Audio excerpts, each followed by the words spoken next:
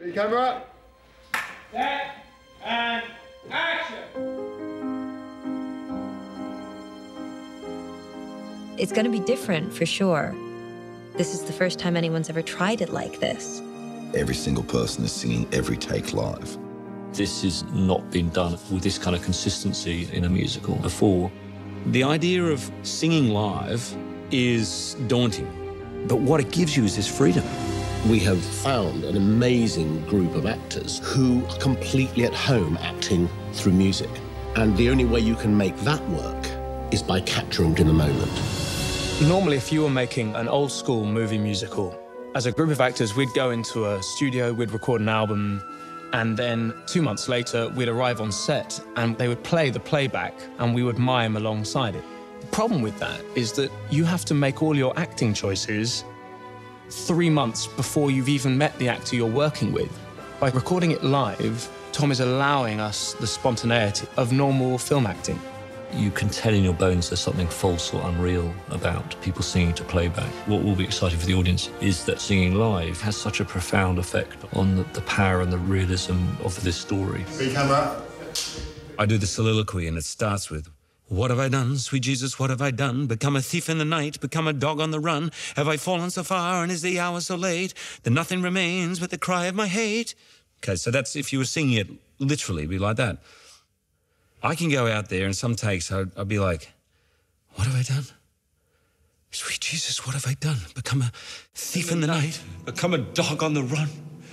Have I fallen so far and is the hour so late that nothing remains but the cry of my hate?" I can take a little break, I can move on, I can speed it up, I can slow it down, which means I just have to worry about acting. I missed it 20 long years ago. The actors have hidden earpieces, and we have a pianist who is playing live into the actors' earpieces, and the actors are setting the tempo rather than a pre-record music track. There's a way for us. I love him, but when the night is over, ultimately, the piano will be replaced by a 70-piece orchestra.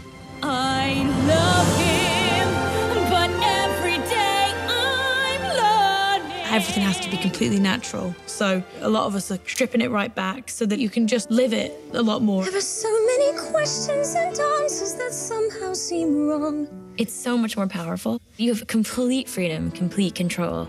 When you're doing a love scene as an actor, you just wish there was music to kind of help you get there. But now you hear the piano in your ears. Now you are the music.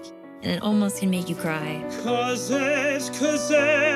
is a chain we'll never break. What comes with this way of working is you get the fragility of a voice which matches with the emotions of what a character's saying. When hope was high and life worth living. When I saw the trailer and Anne singing with this extraordinary fragility, that song, which I thought I knew pretty well, suddenly I listened to the lyrics for the first time afresh. There seemed to be something selfish about trying to go for the pretty version. But the tigers come at me. She's devastated. She's literally at the bottom of a hole looking up and realizing she's never going to climb out of this. So I just decided to apply the truth to the melody and then see what would happen. I had a dream my life would be. For something like Les Misérables, it has to feel real, it has to feel immediate. So different from this hell I'm living. Singing live. There's an emotional level to this that just cannot be created in the studio.